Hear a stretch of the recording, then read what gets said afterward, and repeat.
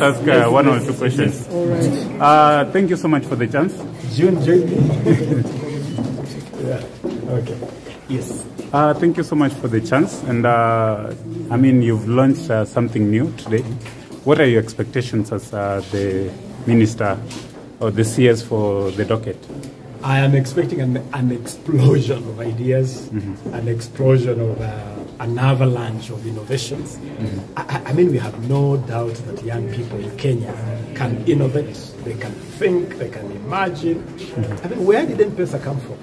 M-Pesa has been a phenomenon, a fintech phenomenon that has revolutionized our financial thinking. Today, it is impossible to imagine our financial transactions without M-Pesa. It came from the minds of young Kenyans. The other day, while we were marking the International Youth Week, the National Youth Week, we discovered a young man called Zach, who has given us an electronic board that we are now using for the Talanta Hela football tournament. An electronic board, instead of using plastic board, using a marker pen, now we have an electronic board created by a young man from Kiambu called Zach. And so there is no doubt that young Kenyans can innovate, they can imagine a brand new, prosperous Kenya. And this initiative we have just launched is the platform, is the wind in their sails. So I'm expecting really the youth of Kenya to rally around this, driven by Ken Invest, and also rally around the Presidential Innovation Challenge, driven by the Kenya National Innovation Agency, and just drive Kenya to prosperity and help expand employment opportunities. As I told young people, we can be more than seekers of employment and become co-creators of employment. Yes. We know we have the mashinani things that are going on right now. And how are you planning to reach that boy in the village that doesn't know about any social media things that are, you know, the way we normally do social media things? And there are those people who are talented and they don't know how to be able to get to these spaces. Two ways, two things. Number one, we have to build strong partnerships. We have to join dots. You have seen me go on and on and on the significance of counties being part of this, members of parliament being part of this, county assemblies and ward representatives, our MCAs being part of this, civil society organizations being part of this, youth groups, community groups. This is a whole ecosystem of partnerships, because it's not just being done by, and you have seen, Ken Invest has started off by showing you the patterns. I know a network like Radical has got a network of young people across Kenya. So we will answer that question of inclusivity by encouraging broad-based partnerships. And we are asking everybody, please plug in. County assemblies, county governments, MCAs, our members of parliament, please plug in. Civil society, community-based organizations, plug in. We want everybody to be part of this wave. Number two, we want everybody to really take advantage of the digital superhighway. This government has invested heavily in the digital superhighway. And the digital space, the virtual space, is the one. What has COVID taught us? COVID has taught us that we are so interconnected. What happens in one corner of the world affects another corner of the world. And the digital space is the forum of that interaction. So this program has to go virtual, it has to go digital. The Kenya National Innovation Agency, under our ministry, has already put the Presidential Innovation Challenge online. And one of the things we should be discussing with Ken Invest, with the Kenya National Innovation Agency, is how to support young people at the grassroots to acquire digital skills, and then acquire digital equipment, so that they're part of this through the digital space, so that we do it both physically and digitally. And lastly, maybe Wasili, because we know that we've had senior teams in both Kenya Queens and Harambee Stars.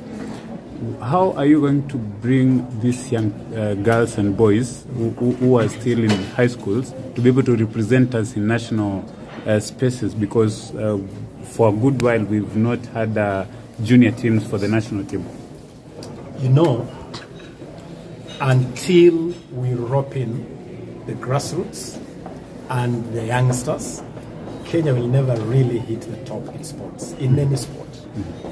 You have seen that even previously, sports where we have been very dominant, like rugby, sevens for instance, or even the 3,000 meter steeplechase, are areas where we have stumbled in recent times because of ignoring that pipeline of going to the grassroots and tapping into the young talents. We have an answer. We have actually fixed that problem. And the silver bullet is Talanta Hela. Talanta Hela is an initiative that is now getting firmly rooted into the grassroots. And our priority target for Talanta Hela is the schooling ecosystem. I'm very happy to amplify the fact that all the activities that have taken place in schools this year, the Drum and Film Festival, the ball games, and the music festival that just ended the other day, have been supported under Talanta Hela with 267 million Kenya shillings. From the Drum and Film Festival, we have identified items that are already being curated at the Kenya National Theatre. The best play from that festival, a play titled The Eyes Have It by Riara School, is being presented at the Kenya National Theatre from November as part of the Kenya National Theatre Awards. From the ball games, we selected 2,000 top talents from all disciplines. Rugby, football, tennis, hockey, all of them. We brought them to Nairobi, 2,000 school kids for Kenya's first ever national talent camp. Those youngsters have been in Nairobi. They have been trained by elite coaches. It was amazing to see Maurice Odumbe, Humphrey Kayange, Josephat Murila, Musa Otieno, legends of our games, interacting with these young people and inspiring them and role modeling for them. And those young people are awestruck. They came to Kasarani Stadium, they played on the pitch. They went to Nyayo Stadium to cheer Kakamega Homeboys against Al Hilal of Libya. And it was quite an incredible experience. But the most important outcome of that first camp was that scouting was taking place. All federations, from the Kenya Rugby Union, from the Kenya Football Federation, they were there to scout youngsters from this school ecosystem. And we have told the Harambee Stars and Harambee Starlets technical benches, who are part of that program, that for the first time, I want to see a Harambee Stars under 15. A Harambee Stars under 17, a Harambee Stars under 19. Kenya normally doesn't enter teams at these age-capped competitions.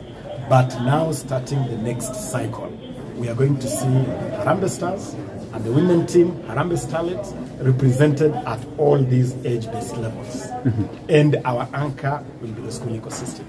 So, tumejipanga. Kabisa. Hii serikali ya William Ruto iko choni. Na msalaba kwa mkono. Msalaba kwa mkono.